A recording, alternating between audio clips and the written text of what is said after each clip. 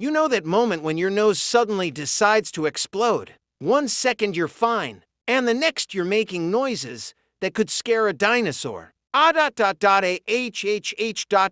Chew. Congrats! You just launched air out of your face at over 160 kilometers per hour. Yeah, your sneeze could outrun a scooter. But why does your body do that? Why can't it just quietly deal with dust like a normal person? Let's zoom in, literally, into your nose. Inside your nose are tiny sensors that work like ultra-sensitive alarm systems. They're on constant watch for invaders. Dust, pollen, pepper, perfume, or even sunlight. And when something tickles those nerves, your brain goes, alert, activate sneeze mode. Then things get wild. Your lungs take a deep breath in. Your chest muscles tense up. Your throat closes for a split second. And then, boom! Your body launches a micro-hurricane through your nose and mouth. That's your body's way of saying, whatever you are, tiny dust thing, get out of my house. And here's the funny part. You can't actually keep your eyes open when you sneeze.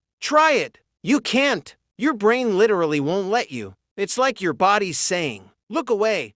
This is gonna be messy. Now, not all sneezes are equal. Some people sneeze quietly, like tiny mice. And others, they sound like they're trying to summon thunder. But it's not about volume. It's all about how your muscles release that burst of air. Fun fact, your sneeze can shoot thousands of droplets up to 8 meters away. So yeah, maybe don't aim that at your friends. Oh, and here's a bonus mystery. Some people sneeze when they look at bright light. It's called the photic sneeze reflex. Your brain gets a bit confused between your optic nerve and sneeze reflex. So when bright light hits your eyes, your brain goes, wait, are we sneezing or seeing right now? And then, achoo. So, the next time you sneeze, don't fight it. You're witnessing one of your body's coolest automatic reactions. Your lungs, nose, eyes, and brain all teaming up for one powerful, dramatic moment.